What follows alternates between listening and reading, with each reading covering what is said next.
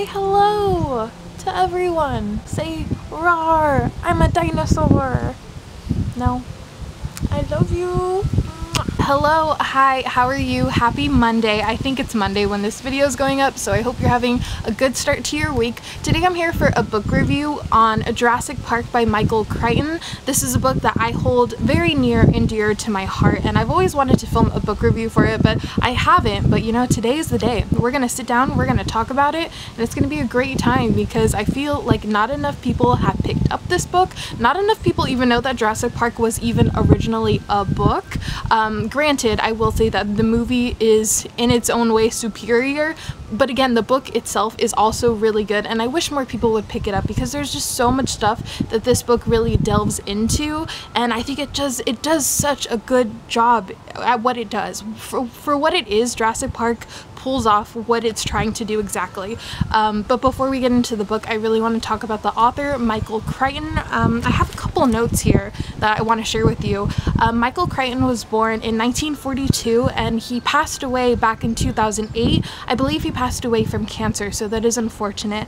But he is a writer most well known for science fiction.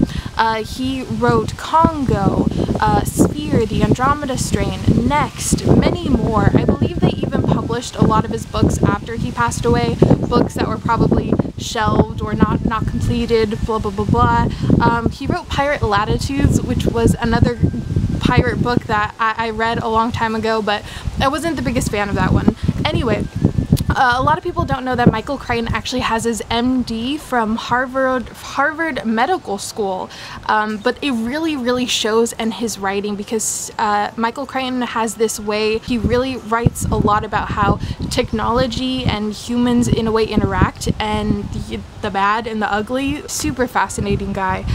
He also is involved in film a lot. He was the original writer and director of Westworld, not the new TV show, but I think the old TV show or movie. He is actually also the creator of ER. Did you know that Michael Crichton created ER, the medical show? Which is just, I had no idea when I found that out. I was like, whoa, I remember watching episodes of that show in high school. But anyway, yeah, that's Michael Crichton. He's a really interesting guy, but let's talk about the book. Jurassic Park, I think everyone is very familiar with the story. Jurassic Park is about this company named InGen that recreates dinosaurs. They go and they find dino DNA from old insects that were preserved in amber, and then they create these dinosaurs. They get an island and they put the dinosaurs there, and they try to create a attraction, a kind of like a theme park of dinosaurs. And what happens? Nothing good. As if you've seen the movie, if you know the story, you know that it doesn't end well for the humans, at least. This book was released in 1990, but originally, a long time ago, back in '83, Michael Crichton actually wrote this as a screenplay. The story was a bit different. I guess a graduate student was trying to recreate dinosaurs, and the point of view was from a kid, but I think he later changed the point of view for adults because it's more of a cautionary tale for adults, in my opinion, than for children. Or maybe it could be for children, I don't really know.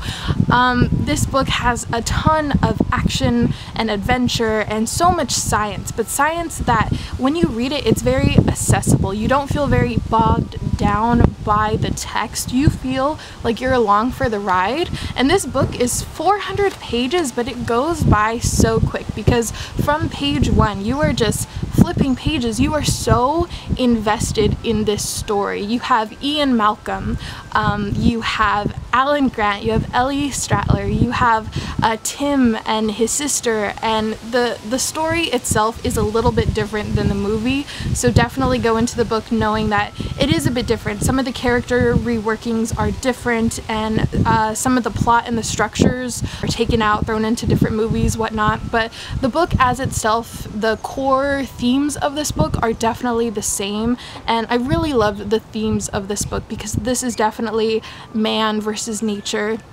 This is man basically playing God, trying to just do something just because they can, but that doesn't mean that they should, you know, because man can't really just control everything that they create in a way.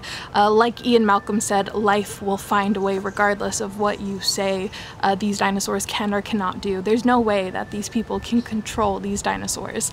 I love that this book really, in a way, feels like Frankenstein, at least to me. I don't know about to everyone else, but Frankenstein, you know, Dr. Frankenstein, when he created this monster, he did it just because he really wanted to, but what he created, what he you know, brought to life, he rejected it. He didn't know how to control it. He couldn't stop it. He couldn't accept it.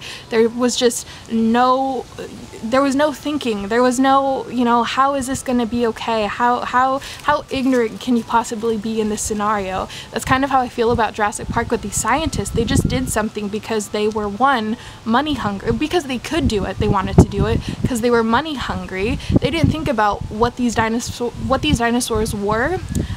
You know, like they didn't know what they were truly creating, what they were dealing with here, which is just super fascinating to think about, let alone to read.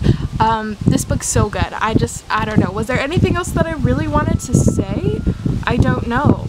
I love the characters. I love Ian Malcolm. In a way, I feel like Ian Malcolm is Michael Crichton throwing himself into a character, because when you read about Michael Crichton and who he was as a person, I kind of feel like he was just a little bit. But this book's so good. If you enjoy dinosaurs, for one, I forgot to say dinosaurs. Dinosaurs, guys. Dinosaurs. If you like dinosaurs, please read this book. It's just so good. If you like a good action adventure, if you like a really good thrilling ride, this is the perfect book for you. And even if you've seen the movie, I still highly recommend this because it's just so good. Some of the characters in this book are written a bit unlikable, but you know, hey, in the end, a bunch of these people get eaten by dinosaurs and T-Rex and velociraptors anyway, so what does it really matter, right? It's fine. I do highly think it's worth the read, and I recommend it time and time again to everyone that, you know, I see who hasn't read it. I'm like, hey, have you read Jurassic Park? And they say no. Read it, because it's Jurassic Park. Yeah, I think that's all I really wanted to say today. If you enjoyed Jurassic Park, I think that I would recommend Frankenstein, to be honest, because I see so many, you know, similarities between the two. But yeah, that's all I really have to say for today. This was my review of Jurassic Park. Oh, also, if you like Jurassic Park, you should read Meg by Steve Alton, because giant shark. Are there similarities? Maybe a little bit, not completely. One is definitely better over than the other, but whatever, it's fine. Yeah, okay, now I'm done. I swear I'm done. I'm gonna go. I hope you guys have a great rest of your week, and I'll see you Wednesday with a new video. Have a good one. Bye!